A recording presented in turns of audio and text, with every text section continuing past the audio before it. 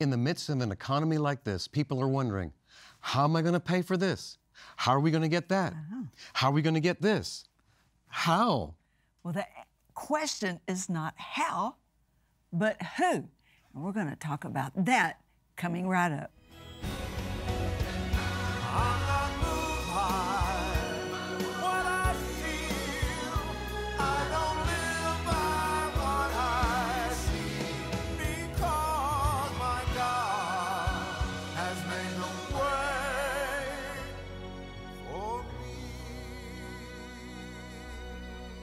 Welcome to the Believer's Voice of Victory. We're Pastors George and Terri Pearsons, and we are thrilled to be with you today to be able to talk about how good God is in the midst of the economy. It's a good thing that God is good. It is a good thing, isn't it? Yes. Well, we've been talking about God's supply chain. And let me remind you that if you're interested in getting the outlines to all the sermons that we're talking about here, the messages, just go to kcm.org, click onto the picture of Pastor Terri and myself, and these notes will be available to you. You can print them out. Pastors, you can print these out, distribute them to your whole church. I mean, you can have a seminar on God's supply chain right in your own church. So we've been talking about so many things concerning this, and today, this is a powerful, powerful subject that we're speaking about, and that is God is our source. Yes, He is. He is our source. Now, I'm a collector of fine words from the Lord. Yes, you are. I have quite a collection at home, and I'd like to read you one. And this one is from Brother Copeland, November the 11th of 2010.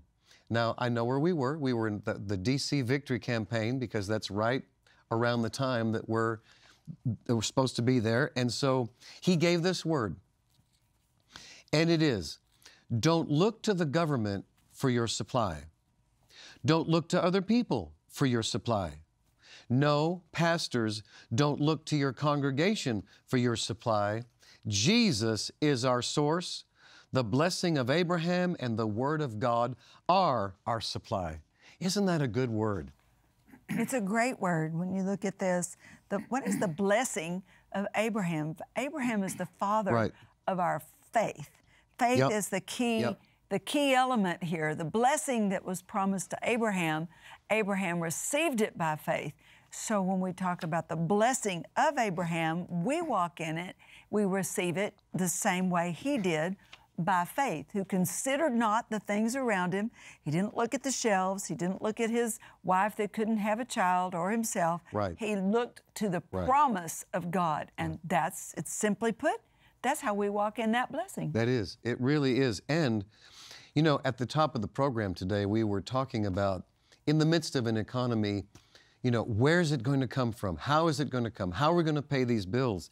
And there are people, and maybe you right now are facing an overwhelming financial situation. And the cycle is you look at your paycheck and you look at the needs and then you look at your paycheck. How are we going to pay for this? How are we going to do this? You start thinking of ways I can borrow it from family.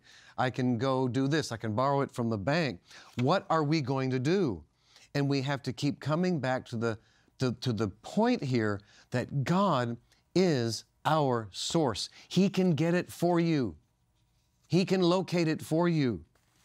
And one of the scriptures here, Terry, we talked about this last week, about Jesus feeding the 5,000. And this is the Message translation of John 6, 5 and 7. The question was asked, where can we buy bread to feed these people? See, there's the question. Where? Where? Where's it going to come from? Philip was asking that. Philip was asking that question. Where can we buy bread to feed these people? 200 silver pieces wouldn't be enough to buy bread for each person to get a piece. So even there was no bread to be bought. Right. Not enough money to buy the bread. Right. For all of those, if the bread was available. And then what would be available wouldn't be enough for all the people. So no matter where he looked, there was more lack. And Yeah. Jesus was kind of humored by that. He was, and I'm thinking to myself as we're talking here, 200 silver pieces. Why did he say that? Is that what they had in the bag? Is that what they carried with them? Is that what? Pretty good supply. Yeah, it is. Supply. It's a really good supply, and he's saying here, he's thinking it. You know, we've got the bag. Now that's what the King James Version talks about, the supply that Jesus carried with him. But it's both things. Where can you buy the bread? You can't go. Yeah. There's no bread. And if there was bread, we don't have the money. So that's really, no matter where he's with or without the money, because sometimes you have all the money that it would take, but if the thing you want to buy is not there. He was facing the same quandary that so many people face. Maybe you're facing it right now. This money's not enough to do this, or where are we going to get that? And I'll give you a Gloriaism that was spoken right here in this studio, and she said, heaven always has a good economy. That is where we receive from. It doesn't matter what's happening in the earth. We're not receiving it from the earth, we are receiving it from heaven. So you want to explain that a little bit? Well, yes, heaven meaning not just a planet, but a realm, a spiritual realm. And so the transfer has to come from the spirit into the natural. Well, that may sound strange to you, but how do you think people were, the whole of creation? And not only the things of creation, but the system, the way the system works and the provision. It originally was a perfect copy of the spiritual world. So the spiritual world, God himself is the spirit, that was the mother force of creation. How does it go from the spiritual into the natural? I can use it, it's tangible, by faith. Faith is the way we make the withdrawal. Faith is the connector between the unseen to the seen. Right. God created the world with wisdom, but he did it by faith. He did it. And that's why we emphasize faith so much, and it's not enough to just reference it. You have to feed your faith on faith food. Yes. You have to feed your faith on the Word of God about the things that you're believing for. You also have to feed your faith about faith, to know what it is, how to use it, how to apply it. And you're always working on that. We never stop doing that. Right. We never stop doing that. We go back to it all the time. And in doing so, no matter what we need, faith is at the ready to make that transfer. Yeah. And you remember, Terri, when the Lord spoke to you years ago, and you asked me the question, what would you think about sowing our house to a family? Yeah. I didn't answer her for 3 years. It took that long. But I do remember when I answered her, and we were taking off from an airplane, leaving the United Kingdom, coming home from a convention over there in Bournemouth. And when we were taking off, it hit me so hard, I was like, we are going to sow our house. Well, we made the decision to do that, but then I started struggling with where are we going to go? What are we going to do? And I started having these images of living in the car with the kids. I would go out. There's a couple of times I'd go out at night, drive the neighborhood, look for a for sale sign. I know. And so what I did, I knew that I had to get on top of this. I had to get on top of my faith with this. And so I was able to get a set of Leroy Thompson's Money Cometh. Money Cometh, House series. Cometh. It's like 18 cassette tapes back then. And I'm telling you what, I just started ingesting and ingesting and ingesting, and it started building my faith and getting stronger and stronger and stronger. And the Lord took care of us. Sure he did. And we moved into a house that was twice the size of the one we had. Yeah. And he blessed us. He blessed us. We paid off the first one. We didn't give people a house that had debt on it. And then the Lord just did some miraculous things, moved into another one. We did borrow some money on that one, some of it. But, we had that paid off lightning fast. We did. And the house that we live in now is bigger than that one and better than that one was. And we moved into it, paid for it. Debt-free. So it was a process. It was a process. Yeah. So you build your faith. That's the whole point of what I was saying was you build. It's a process. You build your faith towards this. And the Scripture says, David said, "I don't exercise myself in things that are too high for me." So don't go out and try to do something because somebody else did. You got to start where you are, and you can start with something that's big for where you are, but don't start with something that's a bigger seed than you know how to handle. Yeah. Because it's not the seed, it's the faith in which you plant it that makes the difference. Right, exactly. And if your faith is not at a place where you can sow that seed and believe for the harvest, then you need to let the Lord lead you, because all of it is a process. So here are a couple of scriptures talking about God is our source. The first one, 1 Corinthians 8:6. This is the Amplified Classic. It says, "Yet for us there is only one God, the Father, who is the source of all things." Praise God. So God is our source. Say that with me 3 times. God is my source. Say it again. God is my source. Say it one more time. God is my source. Not the government, not man, not the job. God is your source. It emanates from there. James 1:17, Amplified Classic. "Every good gift and every perfect, free, large, and full gift is from above. It comes down from the Father of all." So we see here, every good gift, every perfect gift, it's free, large, full, it's from above, and it comes down. And I like what you said.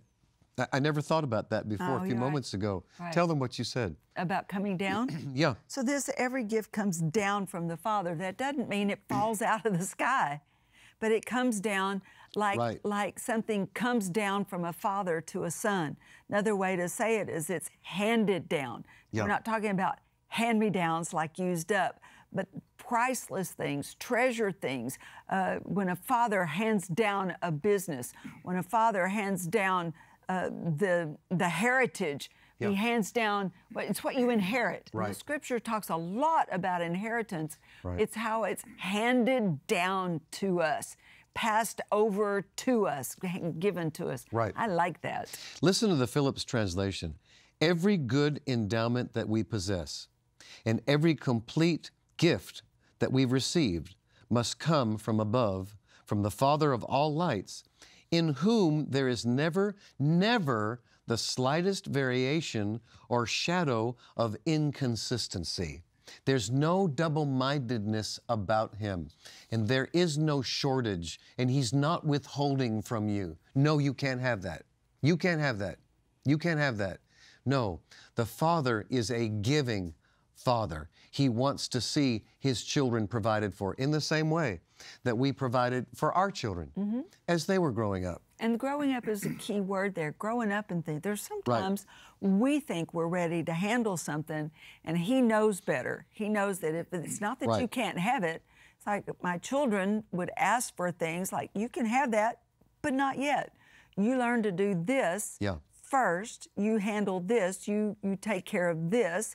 You be a good steward of this, so that you have the capacity to handle this bigger, better thing, because you'll either destroy that thing or it will destroy you if you're not in a place to be able to handle it." So He takes us again, the process. Exactly. We grow up in Him, and the blessing grows up with us. Yeah.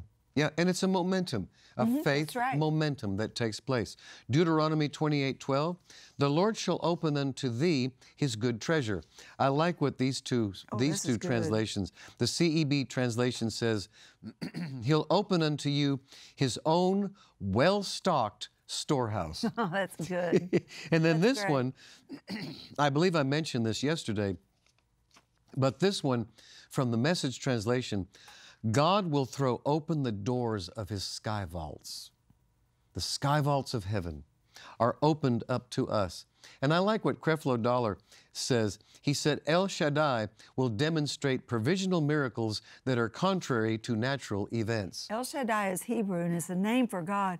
And it literally means the breasty one, or the supplier, the life supplier, the nourishment supplier, the everything you need supplier, just like a mother nurses her child. Yes. He is everything you need to sustain, as Peter says, life and godliness. Yep. Here's another scripture, familiar one, but don't get so familiar with these scriptures that you inoculate yourself against the truth of that scripture that the Lord wants to bring to you. Don't be saying, oh, I've heard that before. Oh, I've heard that before.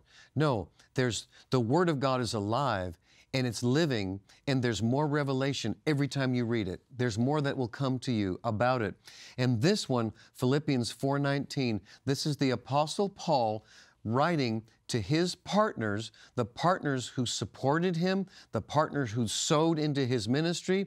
And he said, this is the Amplified Classic, and my God will liberally supply, fill to the full your every need according to His riches in glory in Christ Jesus. Now, couldn't we spend time on that one? Yes, we could spend a lot of time. I think one of the things that tells you, that helps the most, is to look at the other side of that. He doesn't meet our needs according to the riches in your bank account. He doesn't meet our needs according to the riches of the economy, or the supply of the food chain, the supply chain, or any other limitation. He meets our needs according to His riches in glory. And the glory, there's no lack in the glory. Actually, the glory means heavy with everything good. Yes. There is nothing good outside of God, George. Everything that is good is in Him, in His glory. Yep, absolute. The note that you wrote here, everything good is in Him. He is absolute goodness, goodness beyond our comprehension. Yeah, so good beyond our ability to fathom it, but we can stretch. We can stretch and get more of it. The Bible in Basic English says, and my God will give you all you have need of from the wealth of His glory in Christ Jesus.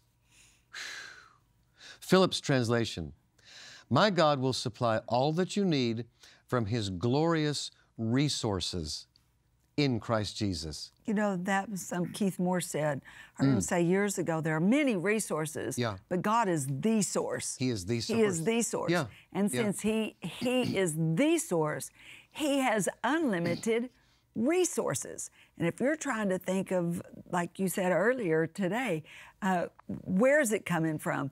How's it going to? You're thinking only on the basis of your limited knowledge of resources available.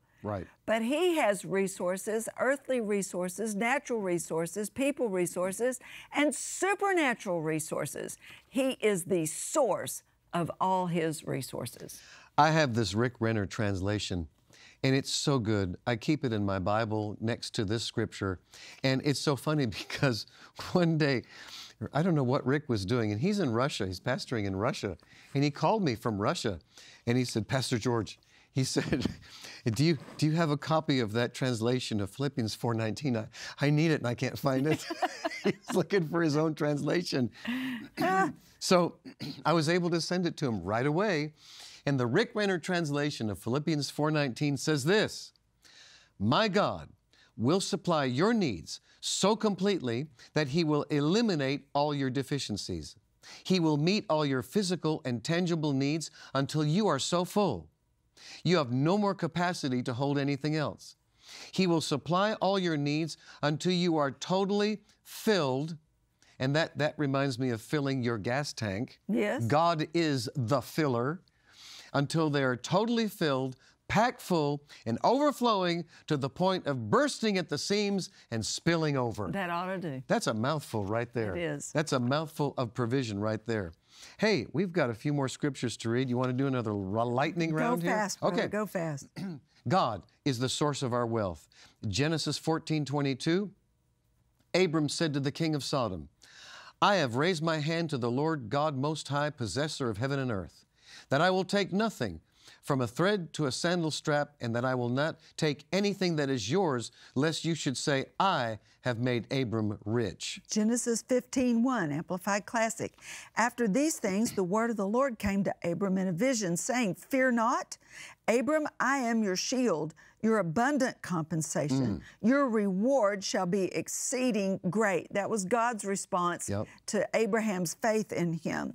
He said, I am your rapidly increasing money supply. That was Leroy Thompson. I got that actually from the meeting we had here years ago. I'm your rapidly increasing money supply, Deuteronomy 8:18. And you shall remember the Lord your God, for it is He who gives you power to get wealth, that He may establish His covenant, which He swore to your fathers as it is this day. 1 Chronicles 29:12, both riches and honor come from you, speaking of the Lord. Riches and honor come from Him. 1 Timothy 6:17, command those who are rich in this present age not to be haughty, nor trust in uncertain riches, but in the living God, who gives us richly all things to enjoy. Praise the Lord. In the very seconds that we have left. Oh, I was just going to say, we could read these, but you know what? If they'll download the notes, they'll get all of these scriptures. They'll get them. They'll get them. We do have time. So I put an example. Take a breath. Okay, go ahead. I got an example about God supplying. God will furnish your house. He will furnish your house. Listen, Proverbs 14:11, the house of the wicked shall be overthrown, but the tabernacle or the house of the upright shall flourish. And the word flourish means it will grow vigorously, enlarge, and expand. Psalm 112, verse 3, wealth and riches shall be in your house. Proverbs 3:33, He blesses the home of the righteous. And Proverbs 24:3-4, through wisdom is a house built, and by understanding it is established, and by knowledge shall the chambers be filled with all precious and pleasant riches. You know, George, I remember when we were believing for furniture. We got married. We had a table and chairs. We had a bed. We had a bookshelf. Yes. I had a cardboard box for a dresser. And then we had my grandmother's piano she gave us. So there were no chairs, anything. So I took masking tape and marked out the place in the living room. And I said, don't walk across that because there's a couch coming to go right there. There's a couch coming there. And sure enough, before too long, somebody actually gave us a couch, didn't know we didn't have one. We put it right and there. Then the next thing you knew, we were able to buy a new couch, and we gave that one eventually, and then another one came. So bless the Lord, He's faithful. He's faithful. God is my source. God is my source. Say it with me 2 times. God is my source. One more time. God is my source. Now just praise Him and glorify Him and thank Him. Thank you, Lord. Thank you, Lord, that you're my source. You are my supply. The source. The source of all things good. Praise God.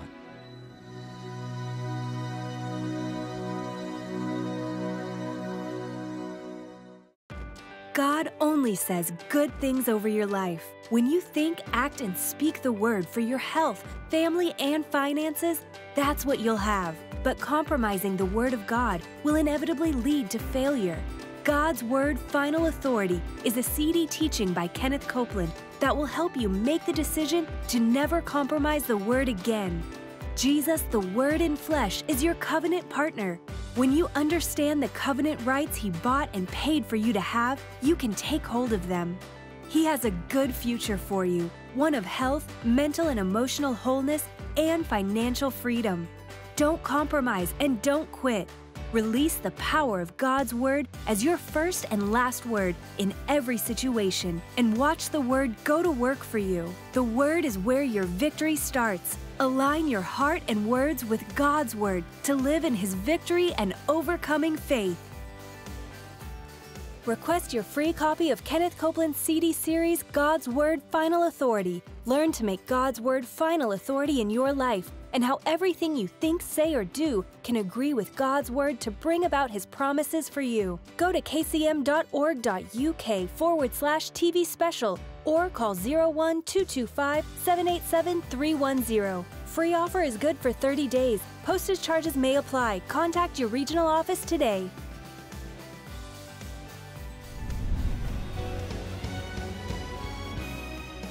You know, another important thing is to not forsake yourself to the assembling of the saints. There's something about it when people who are hungry to know faith, hungry for the Word of God, hungry for the things of the Spirit, come together. Yes, we come together in churches. I mean, we're pastors. We understand that. But when we have an opportunity for people from various churches, sometimes from various parts of the country, to come together, and pastors come together to feed on the Word of God. You know, the Bible shows us that God put in the apostle, the prophet, evangelist, pastor, and teacher, and all of those ministry offices are for the equipping of the saints, but it does you no good if you don't assemble yourself together to see what the Word of the Lord is through that apostle or prophet to minister to you. We have a meeting coming up in Omaha, October the 27th through the 29th. It's a great time. Come be a part of the meeting there with Brother Copeland, Brother Spell, Pastor George will be there, and come to an atmosphere that is charged with the spirit of faith. It's a free event. You can go to kcm.org, I believe /events will get you more information about that meeting. So until then, let's remember that God loves you, we love you, and Jesus is Lord. Faith comes by hearing, and hearing by the Word of God. Watch the Believer's Voice of Victory broadcast free on kcm.org.uk or KCM's Roku channel. If you would like a free copy of the broadcast to put into your faith library, you can download it on kcm.org.uk straight to your computer or mobile device. Keep your heart full of the Word of God and continue to grow in faith. Every believer has a voice, and it is the voice of victory. The Believer's Voice of Victory broadcast study notes will help you dive deeper into these powerful word-based teachings. Get all 5 days of notes at one time. Use them during the week for your personal study time. Download them free at kcm.org.uk/notes. Create a special family devotional time to follow along with the notes as you watch the broadcast. Study the scriptures with your children and begin instilling God's Word now. Use these notes to build your faith library and build up a heritage of faith. Take the word of faith wherever you go with the Believer's Voice of Victory magazine. Since 1973, KCM has delivered the Believer's Voice of Victory magazine worldwide. We're reaching nearly 400,000 people in 202 countries and territories on 5 continents. All absolutely free. Every magazine contains faith-building articles from Kenneth and Gloria Copeland and other guest authors. Read encouraging stories from people like you in testimonies of real-life victory. Equip your kids with powerful tools for spiritual growth in Commander Kelly's Corner. With a variety of viewing formats available, sharing is easier than ever. Download a digital copy for your tablet or mobile device. Click on the interactive magazine option where you'll find bonus content, videos, and downloads. Sign up for your free monthly subscription or download your copy today on our KCM website.